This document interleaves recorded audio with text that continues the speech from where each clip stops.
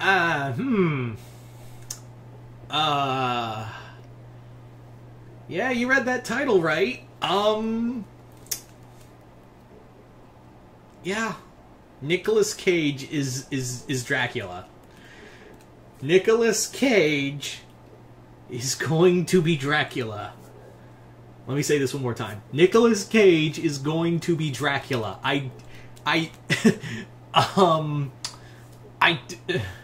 What? I'm sorry, like, what?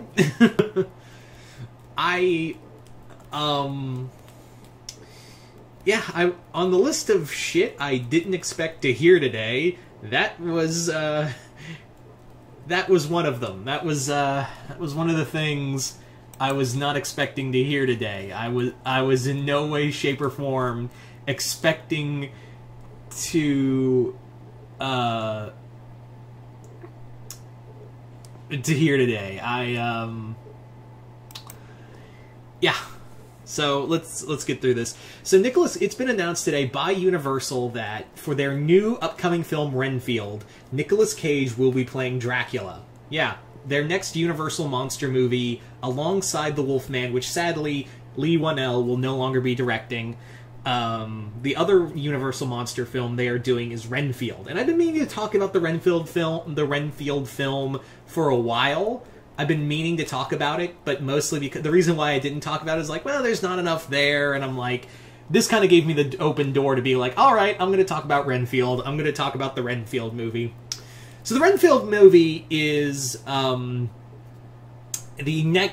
Dracula film that is not centered around Dracula. It is going to be centered around his servant, Renfield, who, if you guys know the book. At least it's not Tom Cruise. Ba-dum-bum. My dad. Thanks. I'll be here all week. Try the veal. Yeah, so Renfield is essentially, if you guys remember the book, he was the first person that Dracula had encountered and turned into didn't make him a vampire, but basically drove him insane, and that would lead to John Harker going to Romagna to encounter Dracula and lead to the event. So this is kind of like a Dracula prequel, essentially. Like, this is build up as a Dracula prequel. And if I remember right, the person playing Renfield is Nicholas Hoult, and it is being written by several of the writers from Rick and Morty. And then when you add Nicolas Cage to the role, I'm like, are we sure they said it's not a comedy, but are you sure it's not a comedy? Because it's starting to feel like a comedy. Like that. Now, in all fairness, I am very happy to see Nicolas Cage back in with a major studio, because he's been basically doing, due to, you know, the amount of money he spends, he's been basically making a lot of out there independent projects, such as, you know, Willy's Wonderland. And if you also want to check out a really cool one, go check out Prisoners of the Ghostland. It features him, Bill Moseley, and my movie crush, Sofia Boutella. Man, that woman, who most of you guys would know best, is in that horrible Tom Cruise Mummy movie as the Mummy. God, she is hot. Anyway, that movie is insane, by the way. Prisoners of the Ghostland. It's... I don't even know how to describe it. Anyway, so I have a feeling that maybe Universal was like, hey, people really like Nicolas Cage. Let's ask him to come back to a major studio. Now, Universal has been very big on its Universal monsters, and with a good reason. Obviously, The Invisible Man did very well.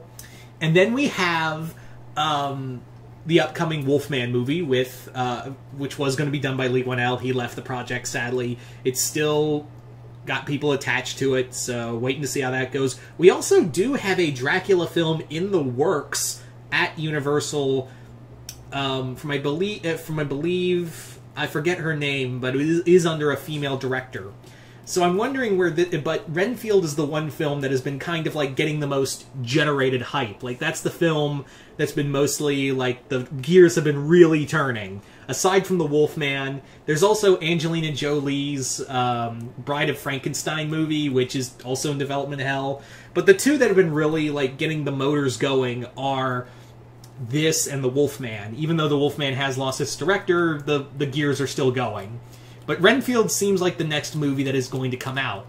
Now, but again, like, of all the people you could have gotten to play Dracula, Nick Cage. Now, Nick Cage has said this is the one role he's always wanted to play. He is a massive fan of Nosferatu, and he's also a fan of Bela Lugosi's performance as Dracula. Do I think he's going to be a good Dracula? If you give him the right stuff, I do think he is, like, we have seen him as a vampire before, but, Dracula he was not.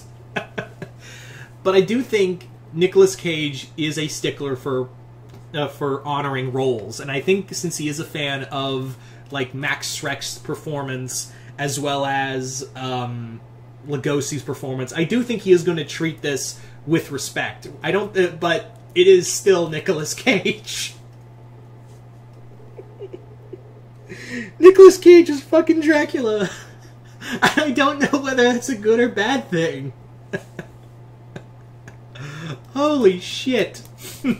Anyway, so I am, needless to say, I am cautiously optimistic about the whole damn thing. I like Nicolas Cage. I really do. I like him as an actor, and I'm actually excited that he's getting to do a major film and to see more Universal monster stuff. But is he Dracula? Right now, I say no, but, like, he could surprise us. And again, like, he has done nothing. This is the one role he's always wanted to play. Yeah, but, like, okay. Alright, what the hell? Why not? Like, you got nothing to lose.